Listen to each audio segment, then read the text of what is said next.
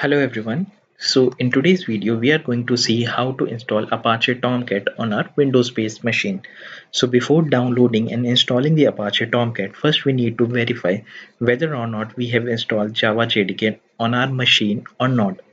So we need to open the start menu and just click on typing bar and just search for cmd command prompt. Okay, so command prompt has been opened. Now I just need to write one command java c space hyphen version.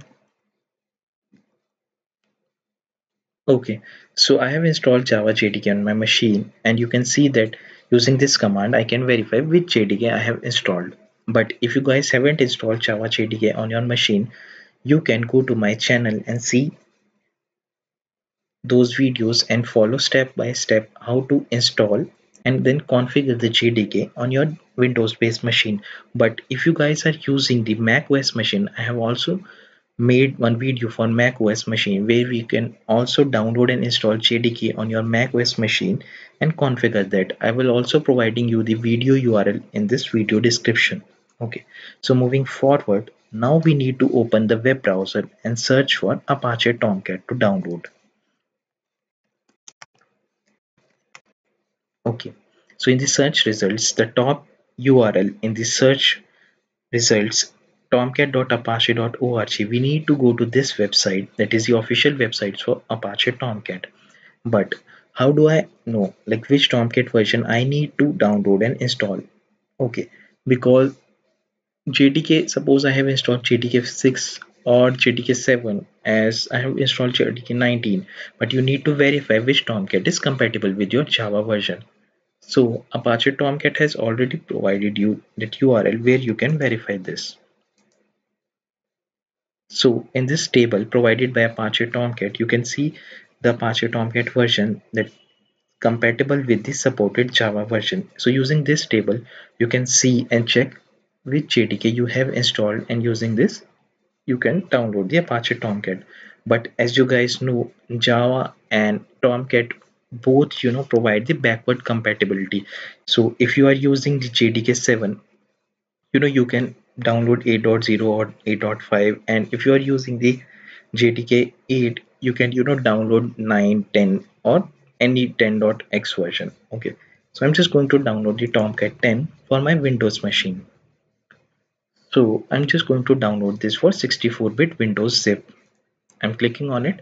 So the prompt shows me that I have already downloaded it. So it's just a zip, probably 1 or 2 MB. So I'm just not going to download, or let's download it again. Okay, so I have downloaded it. Now I just need to go to this PC, go to my downloads folder, and just copying this zip file, again coming to my C drive, and now I have pasted it here. Now we need to unzip this.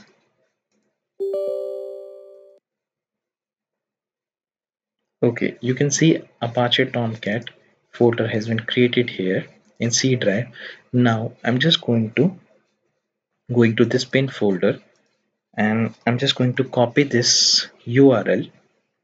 Okay, now we need to go to the system properties.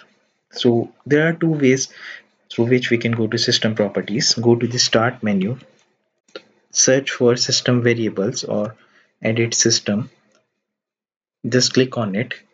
And the second way is using this PC. You can go properties and then environment properties. Okay, so environment variables, we need to first add the environment variable Catalina home for Tomcat. I'm going to paste the URL that we have copied till bin, or okay, without bin, let's say. Now in the path, I'm just going to add this Catalina home